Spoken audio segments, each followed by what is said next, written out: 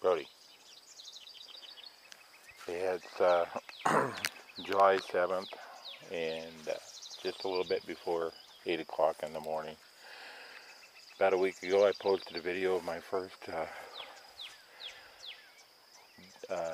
homemade solar oven, and you know, I saw a lot of videos on YouTube where people were just using tin foil and stuff to make solar ovens, and I thought, man, how easy is that going to be and cheap? Well, as you can see, I ended up, I had a bunch of heat tests that I tried and nothing was working. I've made some improvements. I used some caulk and sealed up all the holes in my wood box, painted it black, and I also got some rubber caulking to go around my windows, and I'm gonna finish putting this together, and we'll give it a try and see what heat it'll get up to. I'm not sure if I'll cook anything yet today, but I'll get some heat tests going. Okay, I'm just gonna do a little recap here. My homemade solar oven. I used scrap lumber and everything, and I thought, man, I'll get this done really, really cheap, which it's still cheap. I've only got maybe $20 worth of material wrapped up into it. I do not have any deflectors made yet. Today I think I'm going to use a car shade deflector. I will show that in a little while once I see if I can get some temperature readings. My door, I did not put any latches on. I'm using bungee straps to secure the door and the top glass, and I think it'll be easier to show you the top glass. I think I showed you this, but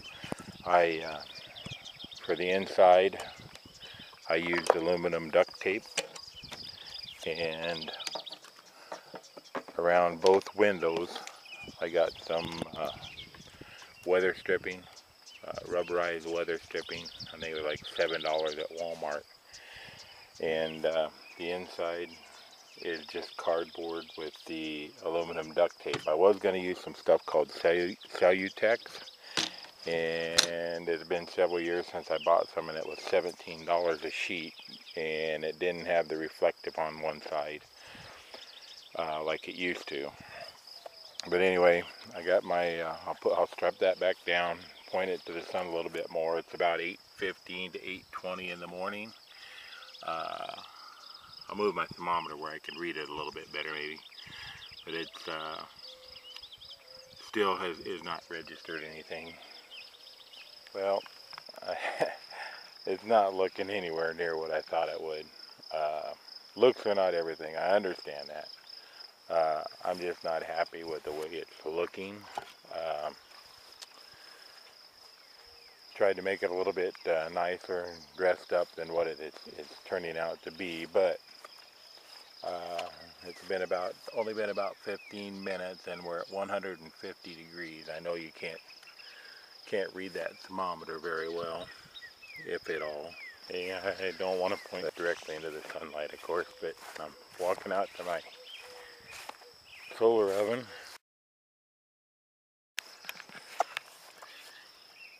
and we are at 150 degrees is all.